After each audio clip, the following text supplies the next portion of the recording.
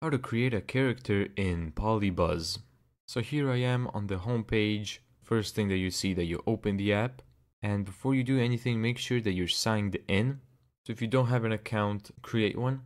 And then what you need to do is click this plus icon in the bottom center. Here you get the option to create your character. You can start from scratch by picking regular or multi-role, and you can also choose from a template. So if I click more here, I'm gonna get all kinds of these different templates that I can build my character around. I'm gonna click regular, and here I can upload a reference image for the character. So what I did right now is I uploaded a reference image. You're actually just gonna be using an AI. So let me just type in biker guy white helmet, and here I can also choose a style. So let me do, and I'm gonna click generate. So pick the image that you want. I'm gonna pick that one and click pick.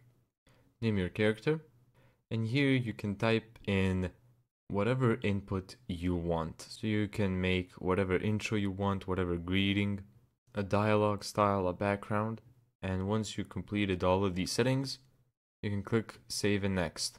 Here we can type in the greeting and click save and next.